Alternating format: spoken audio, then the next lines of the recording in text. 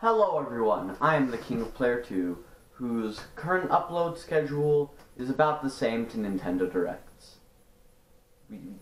That was a joke. You can laugh. Unless you don't want to laugh. Maybe you're like the one guy in Gravity Falls that like can't laugh or whatever. I don't know. I don't know what you're going through at home. But I want to say I fully support you, and there's love coming from me to you, to whoever's out there. Anyway, I'm just here to ramble off about a Pokemon Nuzlocke that I tried.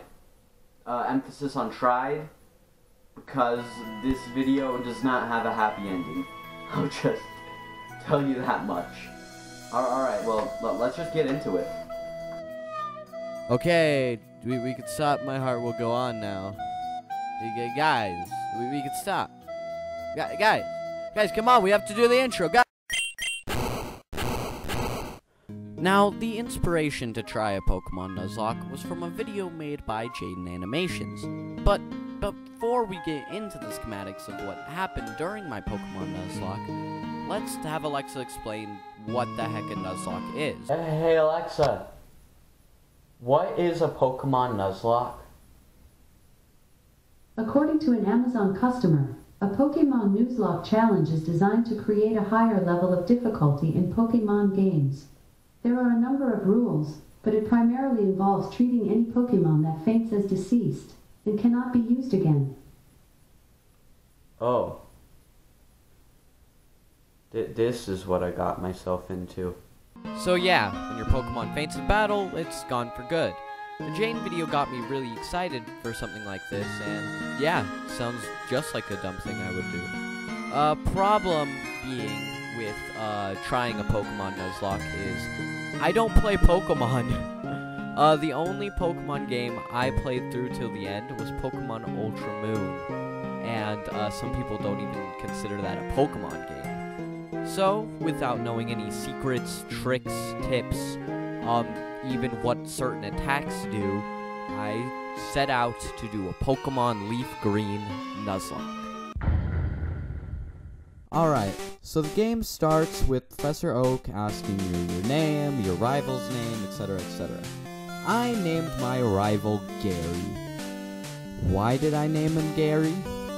I don't know, but his name is Gary. Here he is, the infamous hero, the Gary. Just Gary! Yes, just the Gary. Then we sit down, we shrink into our little house, and Oak gives us our starter. And I got Bulb Boy, who is, of course, a Bulbasaur. Then, I went over to Route 2, and I caught my very first Pokemon, and the Pokemon for this special, monumental occasion.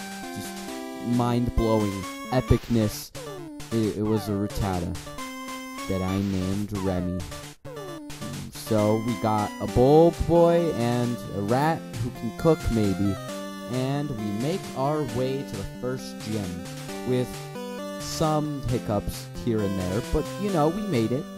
And I was terrified to fight Brock, but you kind of have to do it in order to go to any other area, so I took a crack at it, and apparently grass is effective against rock type, so yeah, it was over and was done relatively painlessly. We then go across through the Moon Cave, where, well, before we go into the Moon Cave, I catch a Spearow named Burb, and Burb is the most precious being on the planet.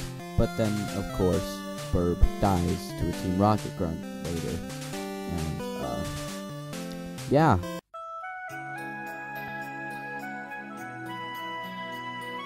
First fatality, one of my favorite Pokemon, so that really sucked. We also get a Zubat named Base that I don't really care about, but he's on the team. Anyway, we go to the next city and we see the second gym leader, Misty. I'm terrified to fight Misty. I don't know why, because grass is also effective against water type. But I'm scared, and so I decide to explore around town instead of fighting Misty. And apparently your rival wants to battle you again. It's kind of like a thing with him. He likes to fight you. And, yeah. Needless to say, he ended the run.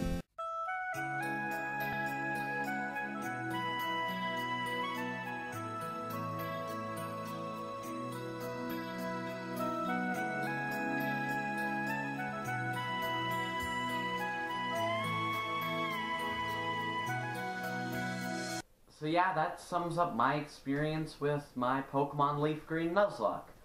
I'm sorry that it didn't finish or go everywhere I wanted it to, but I had a blast doing it, and I hope you guys enjoyed watching this video. If you ever do want to see me finish a Nuzlocke or something like this, tell me about it, and I want to hear your experiences. What have you done with the Pokemon? And what are you planning to do? Well, yeah, that's about it. And thank you for watching. Have a good day.